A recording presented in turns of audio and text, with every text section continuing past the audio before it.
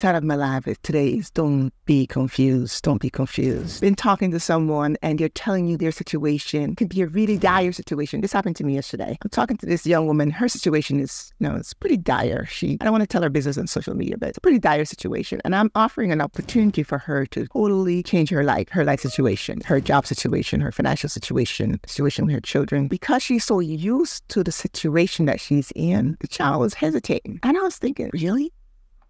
But then, I decided to get humble because I remember a time when it was easier for me to stay the way I was than to change. Can anybody relate to that? It was more comfortable. It was familiar for me to live in anxiety, to live in fear, to live in stuckdom, to be in a place of no growth, no progress. So I decided to just humble myself and just listen to her because I was at that same place. She's there now. And it would be easy for me to be like, girl, you really need to change that. Blah, blah, blah, blah, blah. But when I stopped myself and took, stock of my journey, I was exactly where she is right now at some point. Here was offering her an opportunity to totally change, be in a situation where she can even work from home. But because she's used to living the way she's been living, all raggedy and ratchety, I said to her, you're used to that, aren't you? She says, yes, Angela, I'm used to it. That's it. I'm used to it. And she got off the phone. She hadn't made a decision about whether or not she's going to change. She was going to take the advantage of the opportunity I was offering her. Why? Because she's scared. Fear will make you stay in a place that it's terrible. Fear will make you stay in a place where it's terrible. You see the situation, but you're still on the brink of you're playing double dutch or something. And I was just amazed though. Even though I couldn't identify where she was, the fact that she hadn't made a decision by the time we got off the phone to take advantage of the opportunity to work from home, to make more money, and to give her child a better life. I was thinking to myself, this is crazy. But I keep tempering that with the reality that when you're in a place that you're used to, you'll stay there. We will stay there. We will be like, oh, I'm loving this mud. Even though it stank and all of that. But the thing is, what I wanted her to also understand is to not get it confused that because I understand, it's okay. You ever been talking to somebody and say, oh yeah, I understand. And somehow they think because you say you understand that you agree or somehow that you support what they're saying. No. When I say I understand, that doesn't mean I support what you're saying. I understand that you're used to the stench or to the stank or to the stuckdom, but I am not accepting it and I don't agree with that. You should stay there. So I just wanted to reinforce that point today that my understanding of something doesn't mean that I accept it or that I condone it or anything. I can't condone you staying in a place of being stuck, living below your potential. No, if you're talking to me, I would say, girl, you need to get up. Get up, girl. Get up.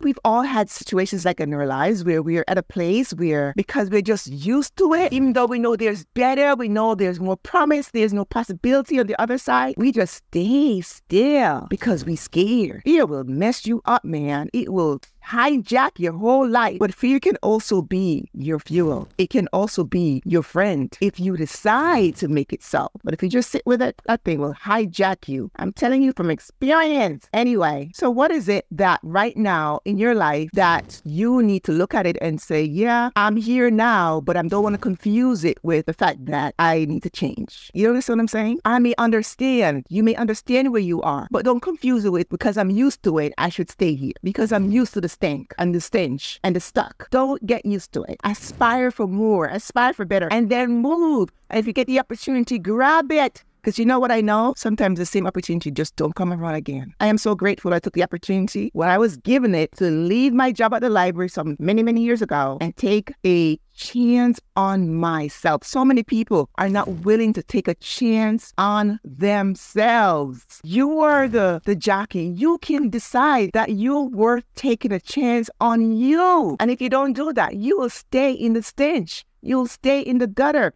You will stay in stuckdom. And is that really what you want for yourself and your children? I'm thinking about the fact that when I made one decision, the one decision that I made has impacted so many other people's lives. That's the opportunity we have when we decide not to allow fear to keep us stuck. So aspire for better. Have a great day. Take the risk on you. Take a chance on you. And don't confuse I understand with I accept. No, you can understand and still need to change, okay? Have a great day. Click on the link, please. A lot of times the reason why we are stuck is because emotionally we are stuck. Emotionally, we need healing. Click on the link. Take your test to evaluate your emotional state. And let's get on with the next best thing, which is to heal, aspire, and grow. But we have to start with healing, because I figured out the formula that a lot of times why people stay stuck because emotionally they are unhealthy. I know from experience. Have a great day. Thanks for joining my live, and I'll catch you in another episode of Angie Speaks Stronger Than Splinter.